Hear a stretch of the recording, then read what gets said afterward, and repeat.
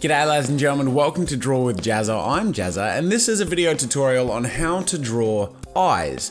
And that might seem like a pretty simple sort of thing to do. In fact, let's jump into a how you might assume to draw eyes video tutorial to begin with. So we have a head here, and with my pen I'm going to draw the shape of an eye. Sometimes people draw ovally shaped, sometimes people draw more like football, American football shapes.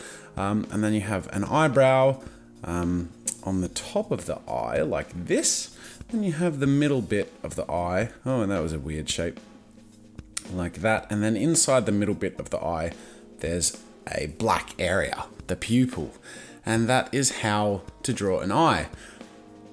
Although it looks a bit odd. In fact, he looks like he's tripping on acid. So let's delete this. And I'm going to first take a look at some eyes, and we're going to talk about how we can translate some of the information that we can see visually here, and this is just from a Google image search of eyes, into our illustrations to make something that looks more convincing than what we just drew. So of course all of these eyes have different attributes and look different in their own ways, be it shape or color or details or anything like that. But I'm going to go through a bunch of these eyes and highlight some of the things that are pretty prevalent through most of the images that you'll see where eyes are present. And one of the first things that you'll notice pretty quickly with all of these are these little white sections that seem to be appearing in pretty much every single image of an eye that we have here. These are highlights. Because our eyes are really glossy on the surface, they reflect the environmental light around us. And often, especially when there are photographs being taken of people, there is a light source usually quite in front of them or to their left or right, and their eye is going to be catching that light, and most of these eyes are catching highlights in their eyes. So that's the first thing I want to point out.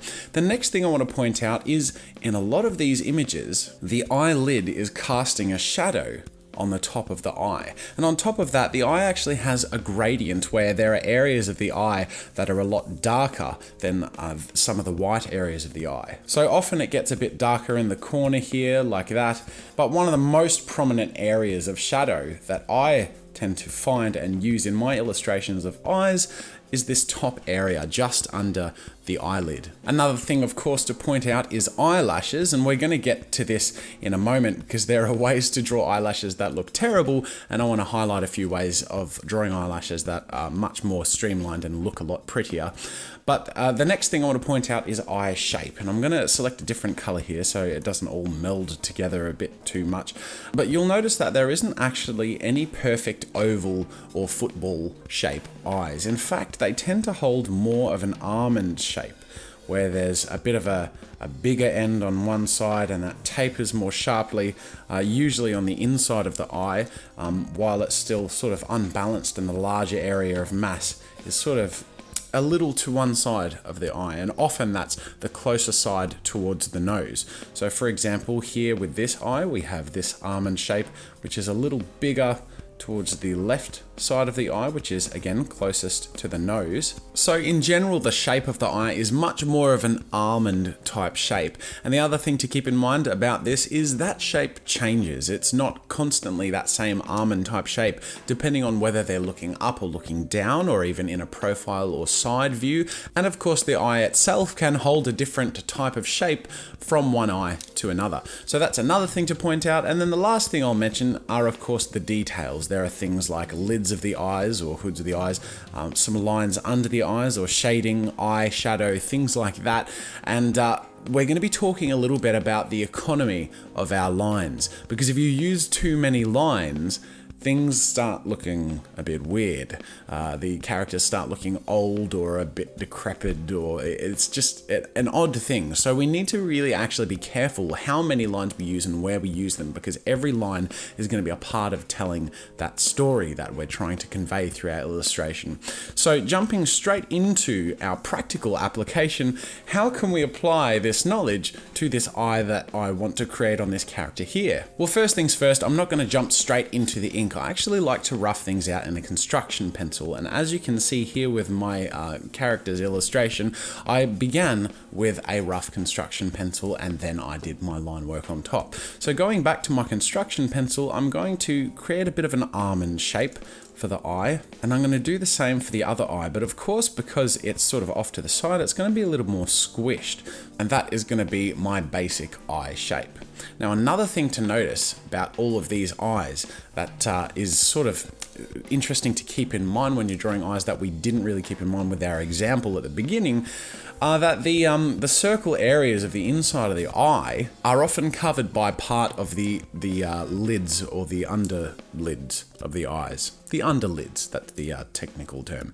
So most of these eyes, except for of course ones which are wide and look quite shocked, usually have almost a quarter or a third of the circle part of the eye covered by something. So normally the way I would draw an eye is to sort of have it a little bit like this, have the top of the eye sort of cover up the top of that circle. Now, often the next thing I like to draw in this stage of drawing the eye is the highlight, and you'll notice that wherever there's a highlight, it actually covers up whatever is underneath. So if there is a highlight even in between the pupil and the colored area of the eye, it covers both. So usually that's the next thing that I draw, and that is also going to be in the direction of where the light source is on the character. Now, you would think also that the next thing past the highlight to draw is the pupil. And you would probably be correct, but when drawing the pupil, I actually, and this is my personal preference, don't just draw the pupil like that, because it looks a bit odd. You'll notice that the eye looks quite dilated and still a little bit shocked, or like they're tripping on some kind of drug. What I actually like to do is extend the pupil to attach up to this shadow area at the top. So I actually fill in a flat black, the same color of the pupil, to cover up a portion of the color area of the eye, and you'll see how almost immediately already it takes away that edge, that sort of drugged up look on your character's eyes. And already that eye looks monumentally better than the first eye I drew.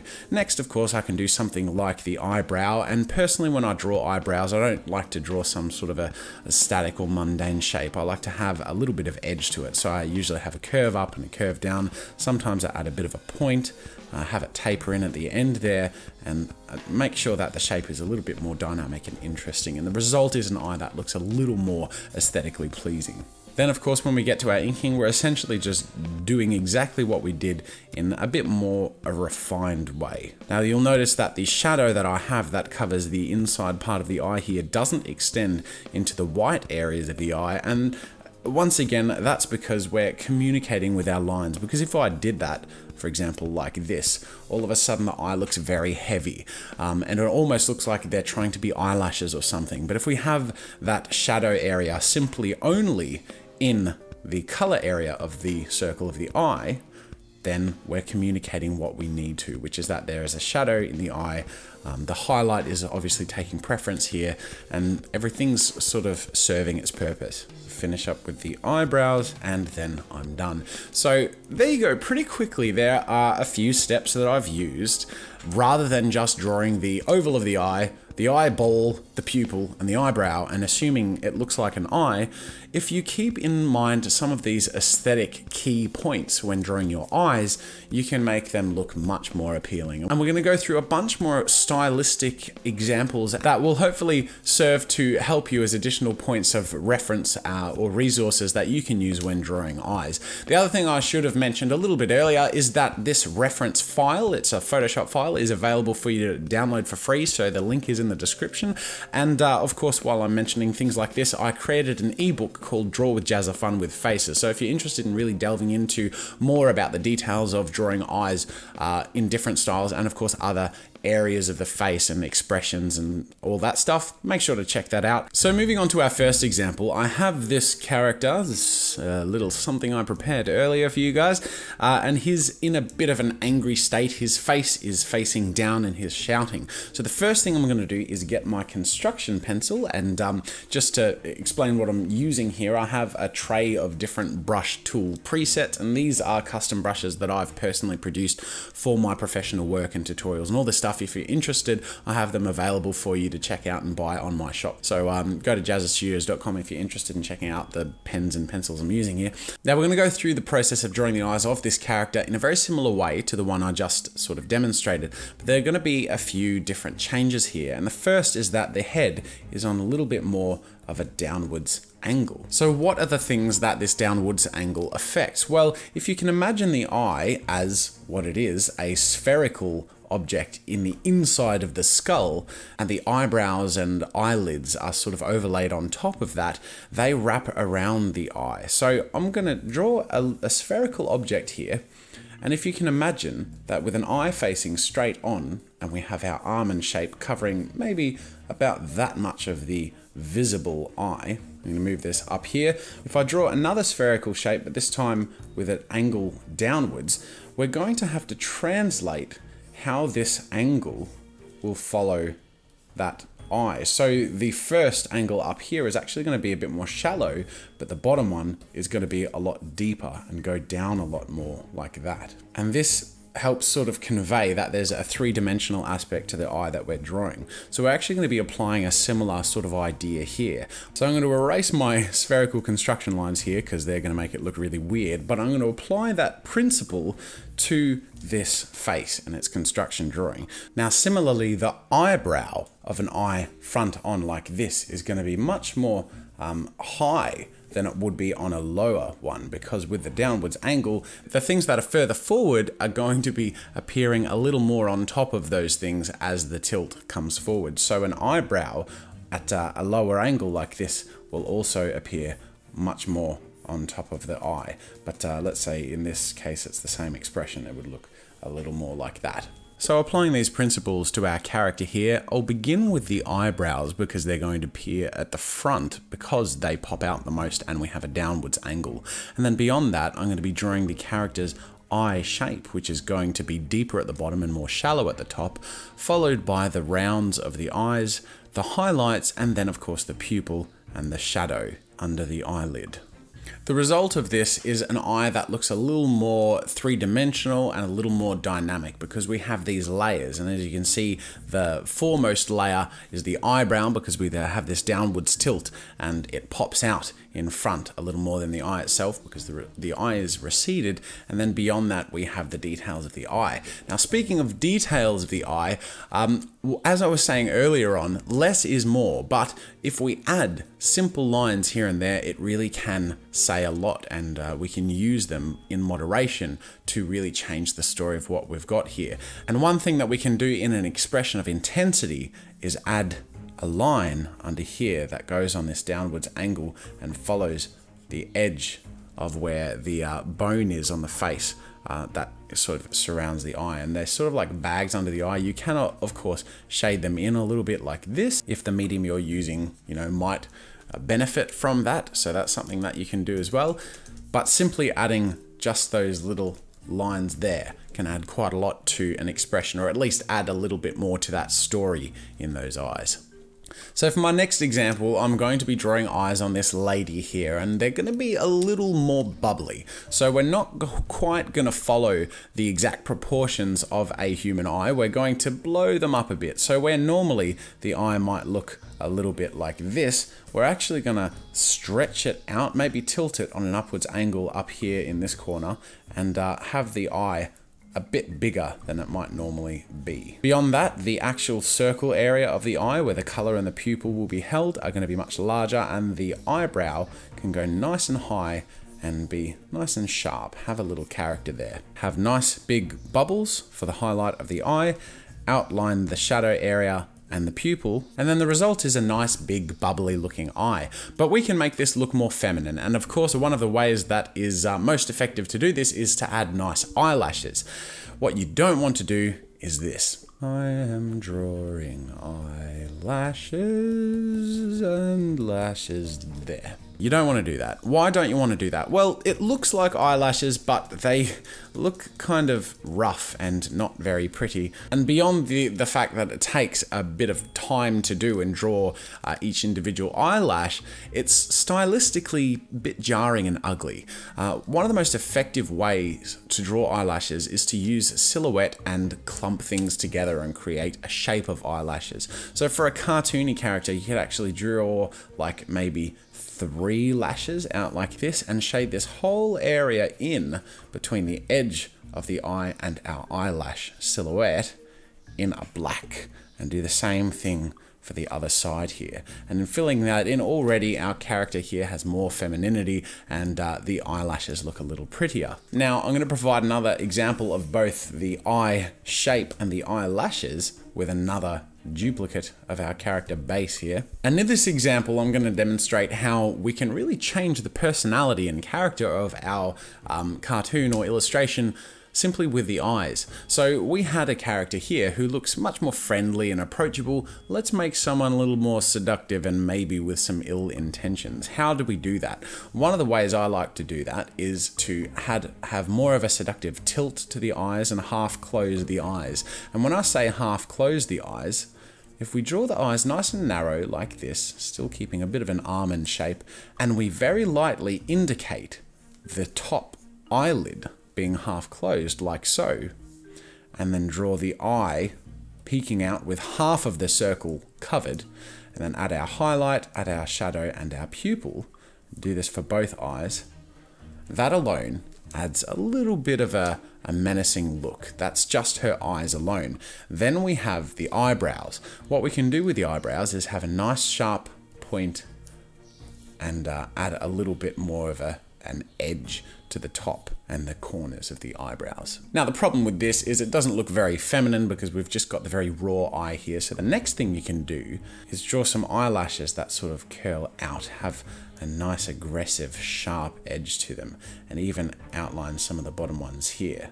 And do the same with the other eye, have a nice sharp curl out here. And then the last thing that I'll mention that you can actually do is shade in this upper eyelid. So with the upper eyelid shaded, it just looks like that they're a little more seductive. They're obviously wearing makeup.